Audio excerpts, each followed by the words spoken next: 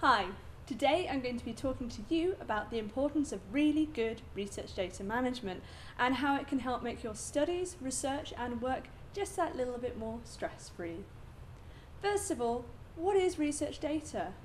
According to MIT, data can be classified into 4 types.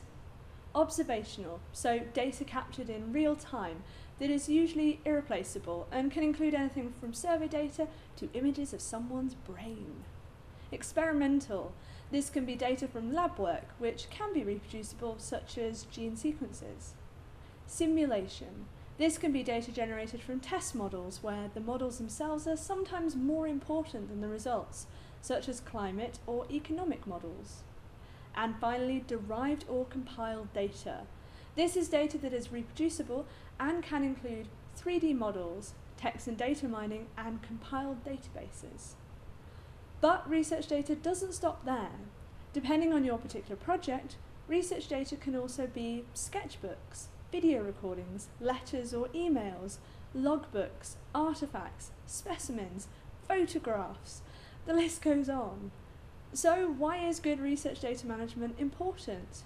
Well, as you can see, there are a lot of different data types out there, and managing it all so that stuff doesn't go missing or get deleted accidentally is key to the success of any project, whether you're writing a weekly assignment or delivering a several £1 million funded project. There are different pressures, of course, but the principles of good data management are much the same.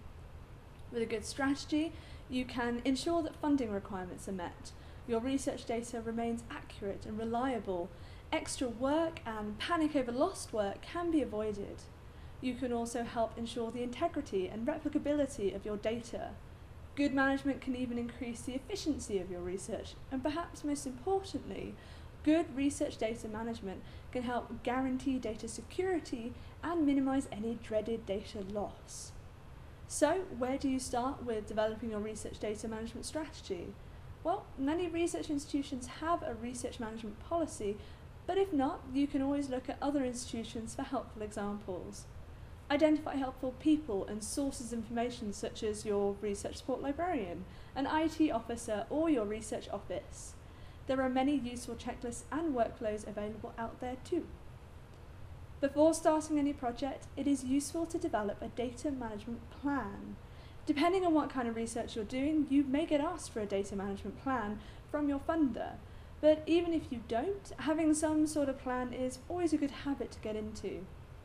A good plan helps you work out if there might be any additional costs at certain points, like storage subscriptions, or what to do in a worst case scenario like having your laptop stolen or infected with a virus. You can also plan around things such as if your data needs specialist software to run it, or if you need to anonymize your data.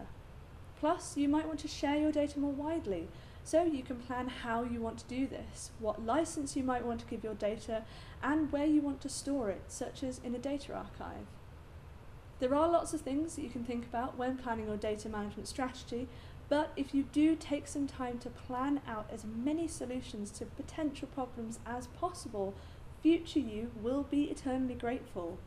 Even something as simple as having a systematic file naming system, rather than calling everything final version, no, final version, or OMG, this is totally the final version now, can massively reduce your stress and help other people who might be using your research find things quickly. So that's research data management in a nutshell. For a bit more information, keep an eye out for teaching sessions from the Office of Scholarly Communications and from us at the Betty and Gordon Moore Library, or just get in touch with any questions. Until next time, bye!